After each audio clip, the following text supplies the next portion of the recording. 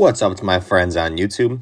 Today I'm going to show you how to loop a video inside of iMovie. Now I'm on the mobile iMovie, however if you're on the desktop it's going to be a similar process as well. And they actually make it super simple to just loop it over and over again as many times as you want without having to go through much of a process. So I'm going to go ahead and launch the iMovie app here and show you exactly what I'm talking about and where you need to go. I'm also just going to choose a random video as well, so don't pay too much attention to what I'm doing here. But jumping into the movie itself, what you're going to want to do is click on the clip that you want to loop over and over again.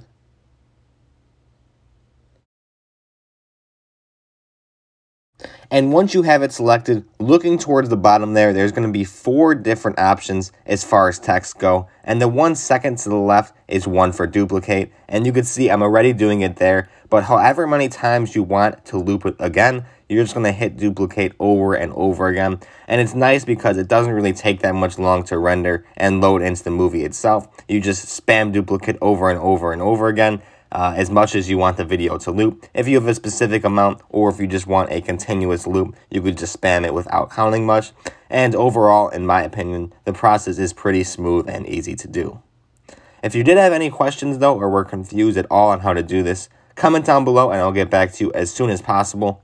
Other than that, if you found this helpful today, like and subscribe if you haven't already. Thank you for watching and I will see you in the next video.